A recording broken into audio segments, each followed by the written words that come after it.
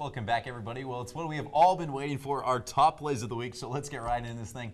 Mine comes from Washington's matchup against Mervo, and check out Shakur Cotman. This guy, he's a 1,000-point scorer for a reason. The crafty finish there with the left hand, a little point at the camera. I mean, I love seeing a guy with confidence like that.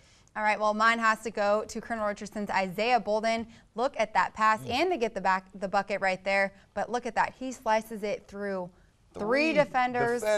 Honestly, that's just amazing. Not bad. Very nice. Very Rondo like that, fella. Listen, guys, I hate to beat a dead horse, but check out the moves by Jordan Duffy. Little Ole cross into the lane. Still smooth enough to avoid the charge and get the and one. Take another look. Excuse me, sir. Followed by the finish. Check out the left hand. Flat out ridiculous that kid was all tournament long. He was 35 in that last game. It was impressive to watch. Well, thanks for tuning in. That is all the time we got for you this week.